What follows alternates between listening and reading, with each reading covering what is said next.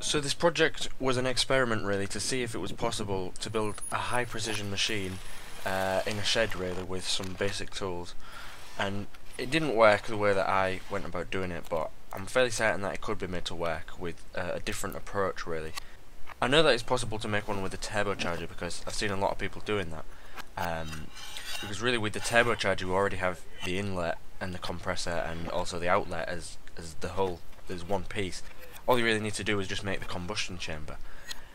I wanted to take this a step further and actually make the inlet and outlet myself, and although I had to buy an impeller to use as the compressor, I actually tried to make my own turbines. And although I think they have a lot to do with why it didn't work, I'm still really happy with them, and I've got another video on my channel where I explain how I made them. So the reason that it failed is mainly just down to poor precision really. Things like the clearances between the turbines and the outer casing. Obviously, as you'll be able to tell in the testing video, there's not enough fuel getting to the flame, which is why it keeps blowing out. But really at that point I knew that it couldn't work because of other factors, even if it was sorted out and it had more fuel going to it.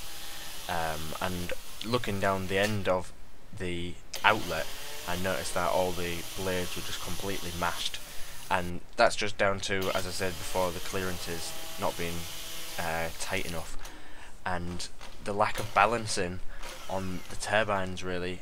I think the approach that you would need to make it work out would be to spend as much time and energy as possible on balancing the turbines. Even the impeller that I bought, even that needs to be balanced. Everything really, everything needs to be perfectly balanced, because I think the main problem was vibrations caused by the off-balance turbines.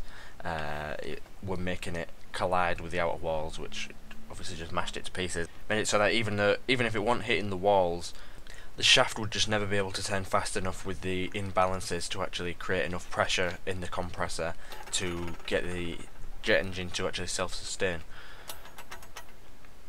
So I will be trying again, but it's going to be a totally different approach and a totally different design, and it's going to have to be probably much smaller than that one because there was really no need for it to be that big. It can be much more compact, much tighter tolerances, and hopefully I'll somehow come across a lathe that I can use and I can actually do it properly. So thank you for watching. I'm sorry that it was a very underwhelming end to a long and promising project, but if you subscribe I guarantee there will be a working jet engine in the near future.